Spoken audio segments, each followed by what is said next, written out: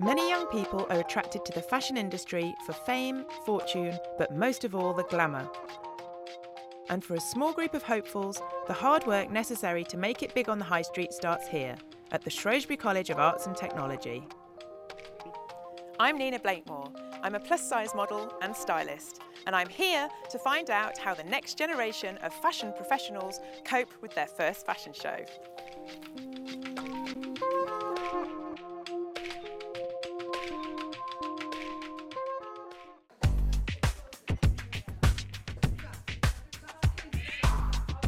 This year, each first-year student has to produce one outfit on the theme of Savage Beast for the show, and some of them are taking it very seriously. There's a lot of people that want to be the best because the best dress goes on first.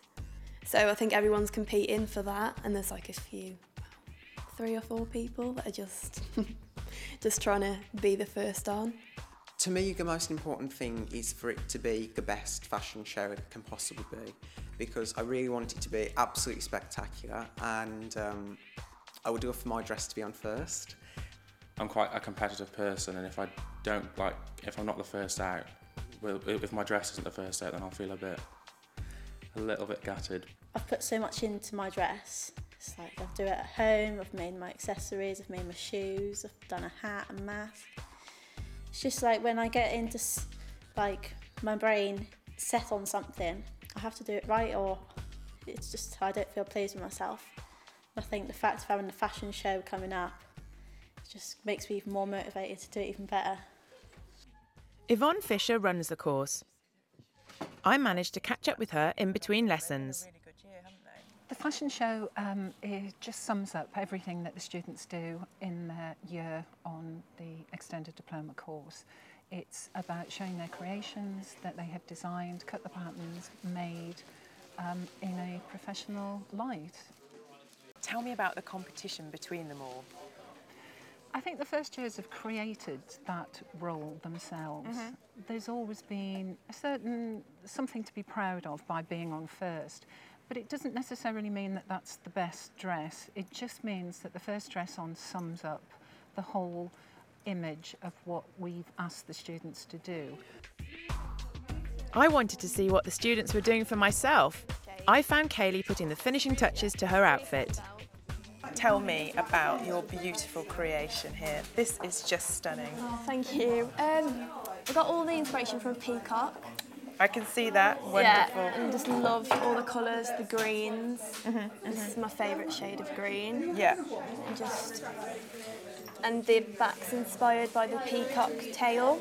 So you've gone for like the peacock kind of the feathers with the tail as well, yeah. And you've got a beautiful train going down here as well, haven't you? Yeah. Across the floor.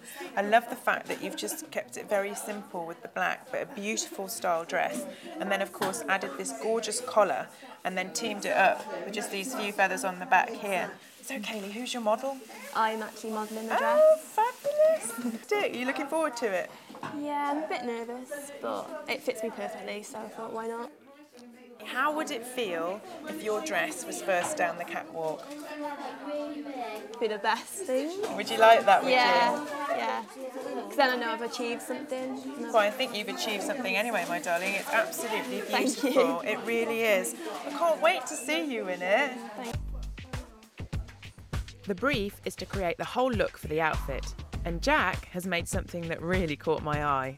So tell me about this fabulous crown, because it is just sensational. Okay, well the crown was something that I really wanted to create because I love like the theatrical side of fashion and the drama behind it, and I absolutely love the crown because it's so dramatic. It's very like outrageous and out there, and I think it works really well to give the dress a real different edge and to create that sort of like savage, angry, like intimidating look, which I really wanted.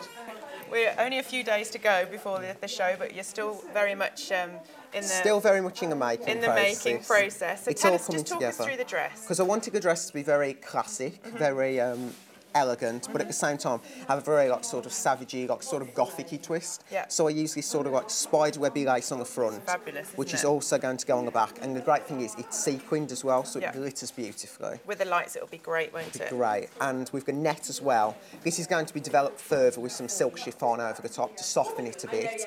But the grading between black, white and grey works really well to create a lot more softer effect and the Yeah. gradients of colours. It's fabulous because you've got that really kind of gorgeous evening look, and then you've got this really fantastic like rah-rah. So it sort of going on. mixes up like rock chick and like gothic. Fit on the I've also back. got my wings, Oh my which gosh. are just over 6 feet wide. Wow. And they're covered in mirror ball pieces just so they can absolutely glitter in the light. And I hand printed the fabric as well. If you are chosen Yeah. for your dress to be down the catwalk first, how do you think you're doing? Do you think you're in the running for it? I think I'm definitely in the running for it. I'm confident. Yeah. I'm really confident that my design's a winner.